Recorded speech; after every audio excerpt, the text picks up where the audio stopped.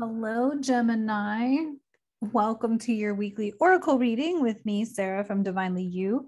Thank you so much for tuning in and joining me. How was the full moon lunar eclipse in Scorpio for you? I'm curious to know. You can leave me a comment down below if you would like to share your experience of this last weekend. It was pretty intense. I actually had a really good experience with it for it being a water sign. So yeah, so hopefully you did as well. So let's dive right in. We got from the ancient feminine wisdom, we got Pythia or prophecy. This is the prophecy card. And this kind of brings to mind for me anyway is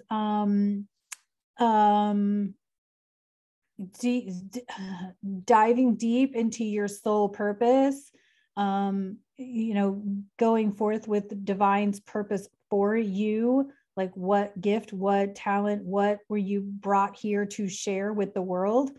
And I feel like this is something that maybe is a redirection or like something that you weren't suspecting, and just a matter of like releasing and letting go. In fact, you got from the Believe in Your Own Magic oracle, you got the Tower card, which is like that endings are inevitable.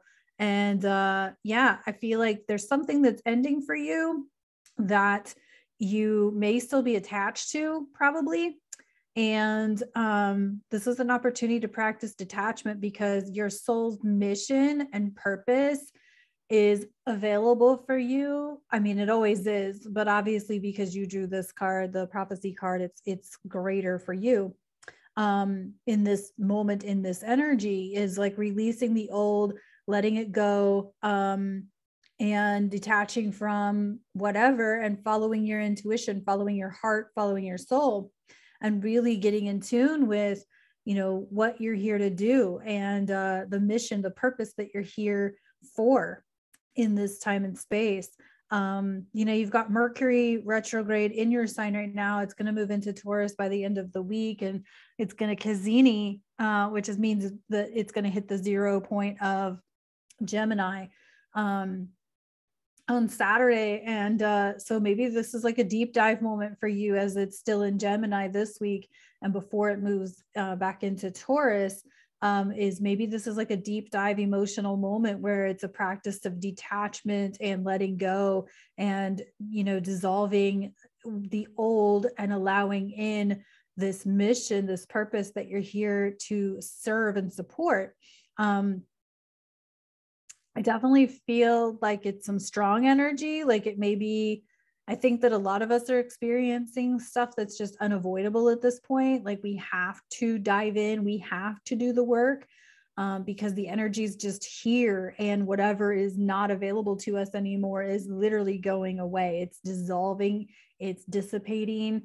And so in some ways, the universe sometimes doesn't give us a choice. Like the universe is done with you having that experience and takes it away in some way, shape, or form, but it's to welcome in or invite in the new, the unexpected, the the thing that you're here to do, the big thing, right? But you had to have had those experiences in order to be prepared for the big thing, right? There's always a reason why we have the experiences we have, whether that's a crappy job, a bad relationship, or whatever. Like there's no need to, obviously have your grief about it and have your somber about it. That's important, but it's also like a moment of releasing it and letting it have been, and it taught you the thing, and now you're ready to move into this greater, bigger thing. So sending you my best, Gemini. This actually seems like a really big, maybe like your big pop, your big bang moment. And so I feel like it could be really good for you on the other side of releasing, letting go, and letting the endings just be, and moving forward.